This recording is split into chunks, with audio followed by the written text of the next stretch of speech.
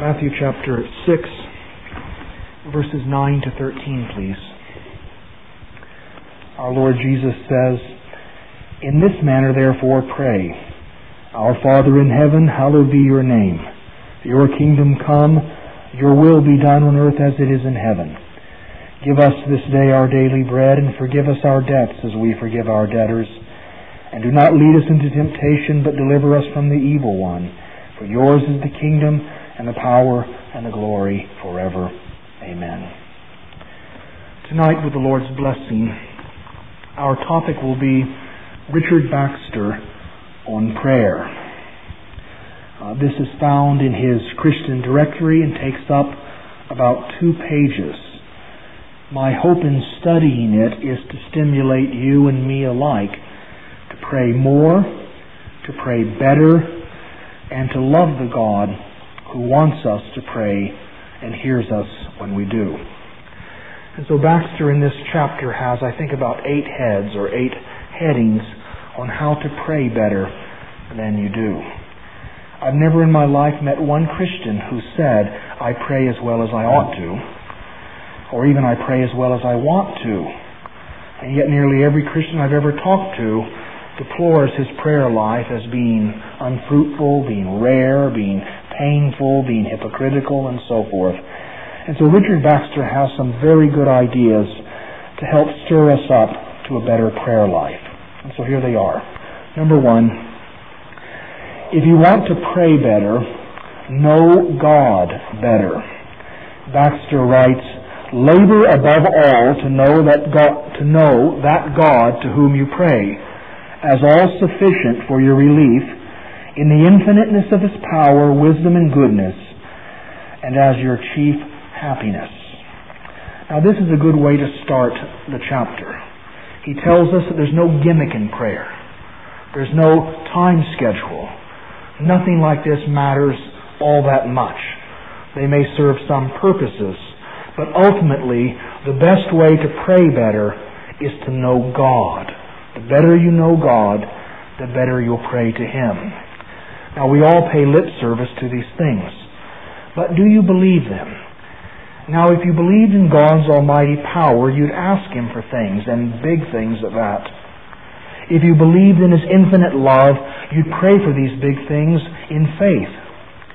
If you believed that His fellowship was your highest joy, you wouldn't think prayer was such a waste of time or such a drag. In short, if you knew God better, you'd pray more, and you'd pray with a heart full of faith, hope, and love. Now the best way to know God better is to read the Bible and to meditate on the God who is revealed in it. When you don't have a Bible with you, think about what you've read before. I mean, most Christians and even a lot of kids can recite 1 or 2 verses. John 3:16, for example. Nearly everybody knows. And yet what subject this provides for praying. To think of God's infinite love in sending His Son into the world for our salvation. And so if you don't have a Bible with you, or if you haven't read for several hours, just bring Bible verses to mind. But what if you can't think of any? Sometimes I can't think of any Bible verse. Sometimes my mind is entirely blank. Well, when you don't have a Bible with you, and when you can't think of a verse, here's what you do. Open your eyes. The heavens declare the glory of God, and the firmament shows His handiwork. The size, complexity, beauty, and order of creation reveals a God who knows how to help you and has plenty of power to do the job. That's what Jeremiah did long ago. God had made a promise to him that Israel, which is now exiled in Babylon and elsewhere, that Israel would one day be regathered and brought back to the land of their fathers. Now this seemed to be just utterly incredible until the prophet began thinking about nature and the God who created it. Then he knew better, and he prayed, "Ah, Lord God, behold, you have made the heavens and the earth by your great power and outstretched arm. There is nothing too hard for you." See the connection, don't you? Israel was scattered. The nation was destroyed. The temple was torn down. I mean, it's just a complete wipeout. It seemed just impossible that God's people could ever be regathered and brought back to this land. But then he looked up. He saw that God had made the heavens and the earth by His almighty power, and then the job of regathering the people and bringing them back to their land didn't seem so big after all. Problems seem too big to pray about till we see God high and lifted up. Sins seem too bad for forgiveness until we see God giving His only begotten Son for our forgiveness. The two books of God, Scripture and nature, reveal a sovereign God who is love. And these books, when studied with care, stir up our hearts to pray, and to pray in faith, and to pray with thankfulness, and to pray with love, and to pray with great confidence that God knows what to do, and He has plenty of power to do it. What was said in another connection applies also to prayer. The people who know their God shall be strong and do exploits. And so, if you want to pray better, don't worry so much about a schedule or a quiet time or a private place. Don't think about these details half as much as you think about God Himself, number one. Number two, if you want to pray better, increase your faith. Again, to quote Baxter, labor when you are about to pray to stir in your soul's most lively and serious belief of those unseen things that your prayers have respect to, and pray as if you saw them all the while, as if you saw God in His glory, and Jesus Christ your mediator interceding for you in the heavens. As you would pray if your eyes beheld all these, so strive to pray while you believe them, and say to yourself, are they not as if I saw them? Now this is a very good point. The glory of God and His Son, the Lord Jesus, seated at His right hand, are real. These are not just things in a book, things we talk about. These are real things. Now, we don't see them with our eyeballs, but they're still real. And so what we want to do with faith is we want to strive to believe in them every bit as much as if we did see them. What would the vision of Jesus Christ glorified at God's right hand do with your prayer life? Do you think you'd pray with more reverence if you saw that? What do you think? Do you think you'd pray with deeper humility? How about this? Do you think you'd pray for selfish things? If during your prayer you saw Christ high and lifted up at God's right hand, do you think you'd pray for things to consume upon your own lusts? Do you think you'd complain about His sovereignty? Why'd you do this to me, Lord? Do you think you'd conceal your sins and blame other people for them? Of course you wouldn't. When Isaiah saw the Lord in glory, he was overcome with a sense of unworthiness, but he also had a great confidence and felt an eager desire to do whatever the Lord commanded. Now, you know, this side of the resurrection, your eyeballs are just not going to see the Lord high and lifted up. But so what? He's there and exalted whether you see Him or not. The job of faith is to see God without your eyes, to hear Christ interceding on your behalf without your ears, to draw near to Him while He's in heaven and you're on earth. Now, if you did these things, if you increased your faith, your prayers would be a whole lot different than they are, and a whole lot better too. They'd be full of praise, they'd be full of thanksgiving, and you'd pray with a new joy and with a new vigor, with a new reverence, with a new humility, and so forth. And so again, what the disciples said to the Lord in another connection applies to this too. Lord, increase our faith. Then number 3, if you want to pray better, think about your weaknesses and sins. This is a two-part one. First he says, labored for a constant acquaintance with yourselves and your manifold needs. You know, unfallen man is weak and dependent on God. Every breath you take is a gift of God, a gift He's not obliged to give. If you knew that, you'd pray a lot more than you do, and more fervently too. Don't you pray better when you're sick? Don't you pray more fervently when you're in danger? Well, sure you do. And here's why. You feel your need. But you know, you're just as needy when you don't feel your need. Peter needed the Lord as much when he stood on the ground as when he walked on the water. He just didn't realize it. Both standing on the ground and walking in the water are equally gifts of God. Our Lord Jesus said, without me you can do nothing. Think about that, and your praying will be better. Think about your great need. Think about your great weakness, and you'll pray better than you did. And you're not only to think of your weakness, but also your sin and guilt. Again, to quote Baxter, know well what sin is, and what God's wrath and hell and judgments are, and what sin you have committed, and what duty you have omitted, and what corruptions are yet within you, and what mercy and grace you stand in need of, and all this will make you pray, and pray with purpose. The Pharisee prays often and tastefully, but his prayers are never accepted by God. You know why? Because the only sacrifice God wants is a broken and contrite heart. Without that, without a real feeling of your own sin and misery, not somebody else's sin, but your own sin and misery, you're not praying at all. This is not to say that you ought to wallow in your sin as though it were greater than God could forgive, but call it to mind, confess it, and feel your unworthiness to stand before such holiness, and find washing in the blood of Christ. Nothing hinders prayer more than pride, self-righteousness, self-sufficiency.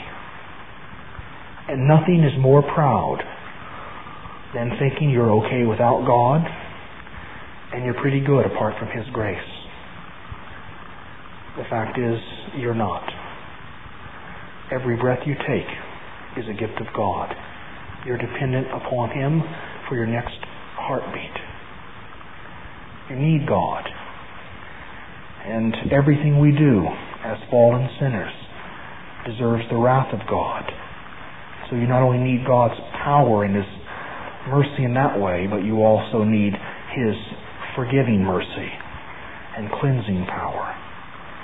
And so if you want to pray better, think about your weakness and think about your sin.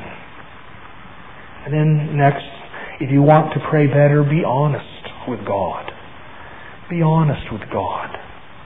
Again, to quote Baxter, see that you hate hypocrisy, and let not your lips go against your heart.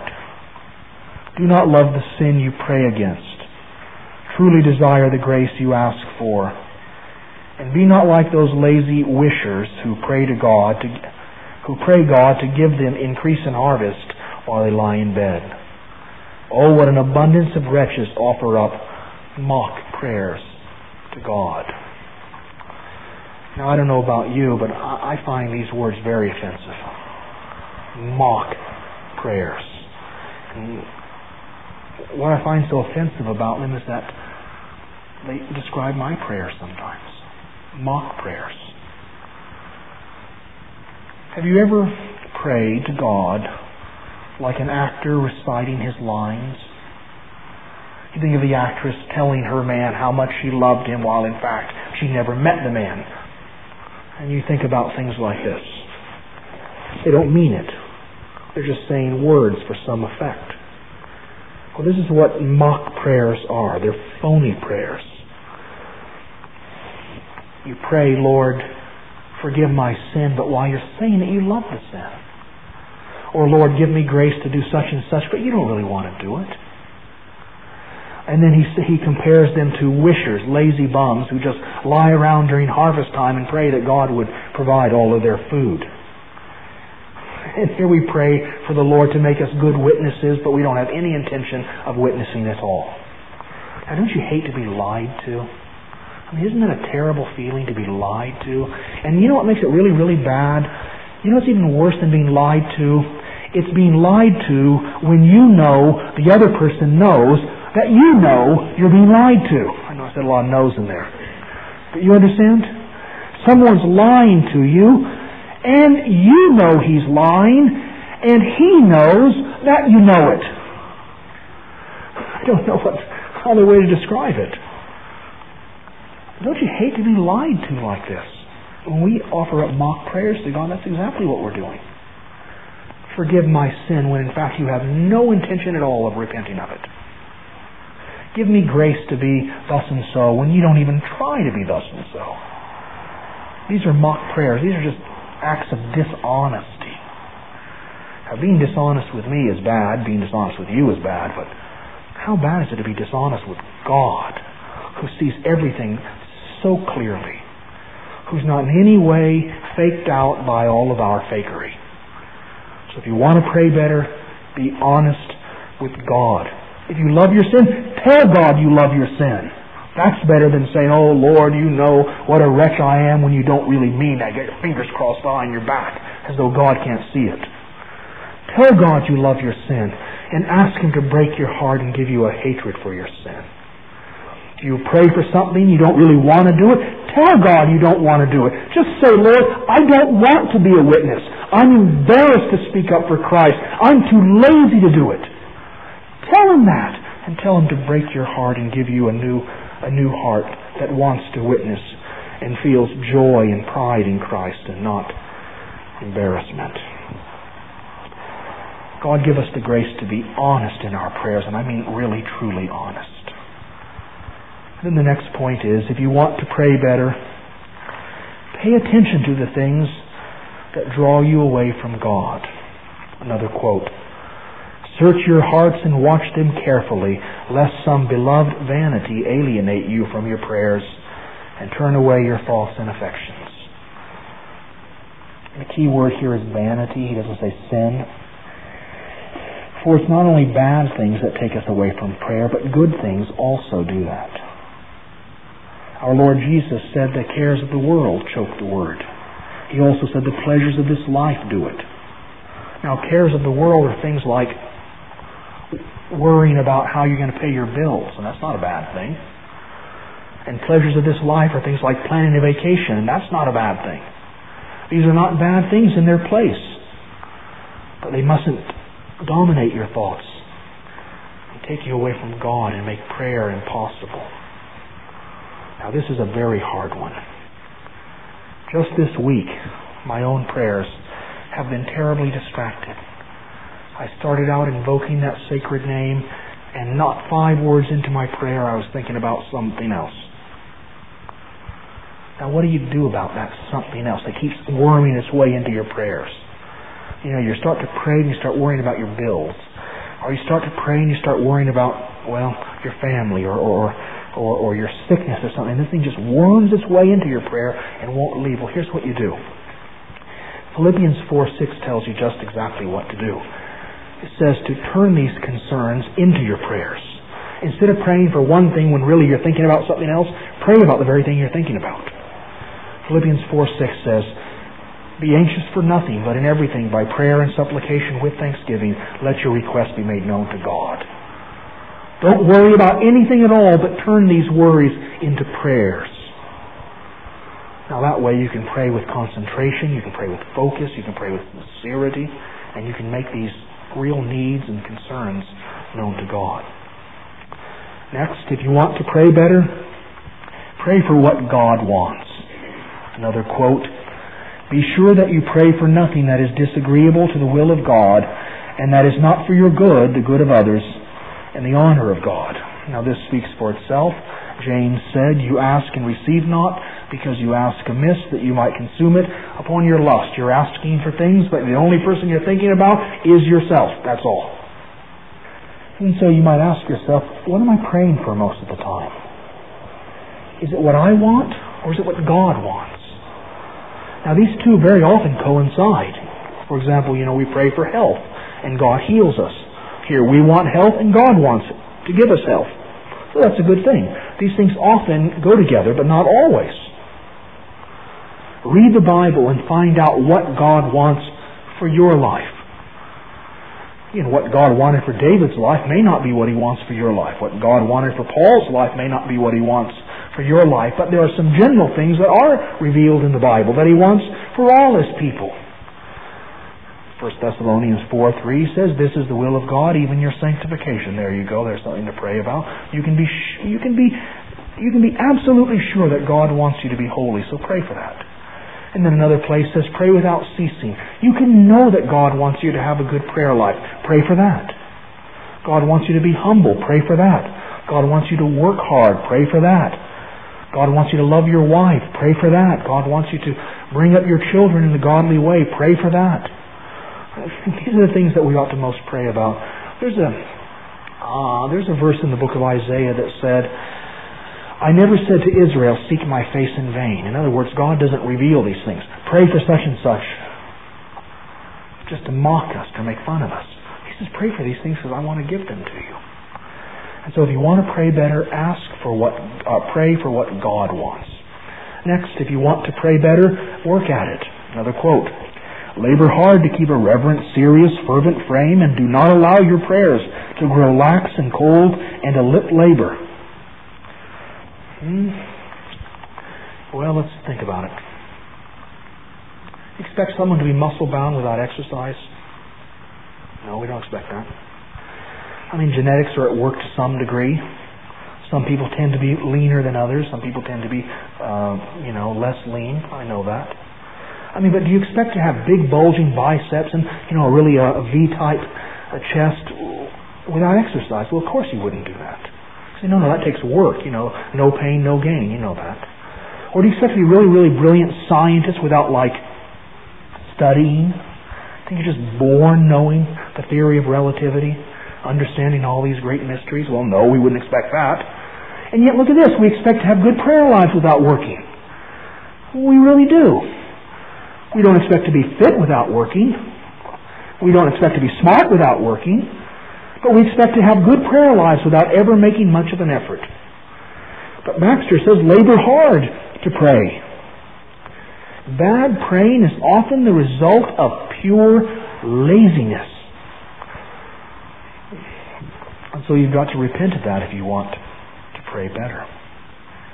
And the last thing, if you want to pray better, use the Lord's Prayer, or use the model prayer. Again, Baxter says, "For the matter and order of your desires and prayers, take the Lord's Prayer as your special rule and labor to understand it." Now, Richard Baxter does not mean recite the model prayer. That's not wrong, of course. There's nothing in the world wrong with reciting the model prayer. It's as much as part of the Bible as any other verse. And so it's perfectly fine to just recite, "Our Father who art in heaven, hallowed be thy name," and so on. But that's not really what he's getting at here. He says to understand the model prayer and use it as a model. Does the model prayer begin with praise? Then begin your prayers with praise.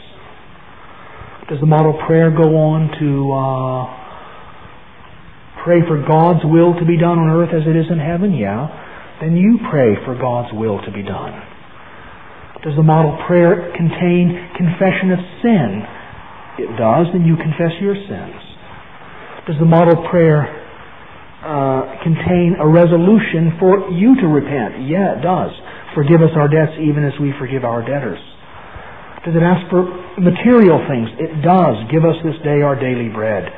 Does it ask for spiritual help? It does. Lead us not into temptation, but deliver us from evil. Does it close with a ringing praise and tribute to God? Thine is the kingdom and the power and the glory forever. Amen. Yeah, it does. It's all that's in the model prayer. And so put these things into your prayers. And again, that doesn't mean recite. And that doesn't mean every prayer has to be modeled precisely on the Lord's Prayer. But just these are the ideas that are best put into prayers. Now, by doing this, you're not just going through the motions. You're not being phony or anything like that.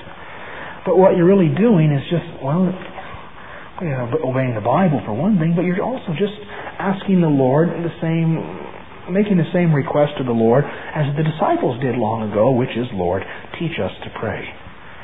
And so these are some helpful things, I think at least, to stimulate our prayer life and to make our prayers better. And my earnest desire for you and also for me is that we might pray more and pray better than we have in the past. And so let's ask God to bless our prayer lives for Christ's sake. Amen. Let's pray. Lord, we thank you that you are a God who hears prayer, that you command us to pray, and that you answer our prayers often in ways far greater than we would expect. And so tonight, Lord, we ask you to forgive our poor prayer lives, forgive our distractions, forgive our boring repetitions, forgive our dishonesty. Forgive us, Lord, for not working hard at it. Forgive us for being embarrassed to pray in front of other people. Lord, I ask you to increase our prayer life and to make it what it ought to be. I pray that we would feel our dependence upon you, which we do have at every moment, and that we pray accordingly. I pray also, Lord, that our prayers would be modeled after the Lord's Prayer, that we would fill them with praise, and that we'd let our requests be made known to you. Lord, these are things that you can do, and we ask you to do them. And Lord, we thank you for Jesus Christ, who did rise from the dead, and in that way gave us a living hope that even though our prayers are not really what they ought to be, and yet you're very gracious to us. So we thank you for your forgiveness. We thank you for the promise that one day we'll be with you and be able to pray as you'd like us to pray. And so in Christ's name we ask these things. Amen.